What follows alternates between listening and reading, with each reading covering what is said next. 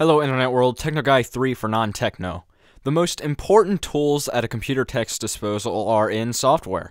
I keep a CD case full of OEM disks for reinstalling Windows, and a 2 gig flash drive that contains everything else I could possibly need. Let's go through a few of my software tools. The first and most frequent tool I use is called Hiren's Boot Disk. This collection of applications is good for solving almost any computer problem you can think of.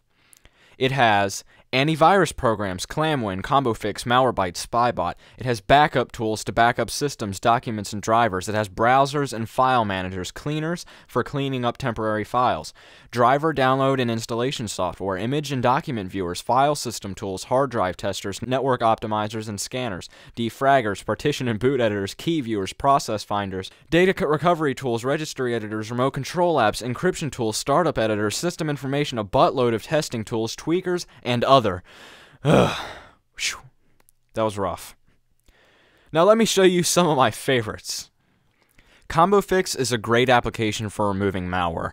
It's very simple. Just heed the prompts and let ComboFix work its magic. Double Driver allows you to back up and restore drivers. This is good for Windows reinstallations. ATF Cleaner is a simple utility for cleaning up temporary files, etc. HDTune is the software I use most for detecting bad hard drive sectors. Product Key allows you to view product keys for the various products on your computer. This is very handy if you don't know the Windows activation key, Office key, etc. Autoruns lets you look through every single item on the whole machine that runs on startup and lets you delete them. Specky is an application that details the specifications of the computer. It's very handy if you need to know what CPU a computer has or how much memory is in it. Complete Internet Repair is an application that fixes everything that might cause internet connection problems on Windows. It really saves time from doing the old step-by-step. I also have a couple of other tools outside of Hiren's Boot Disk that I really like. The first is called Tweaking.com Windows Repair. This is a free utility that lets you repair a cornucopia of issues, all within one application. In fact, there are way too many to go through. The second is a simple one. Google Chrome Portable, a portable version of Chrome.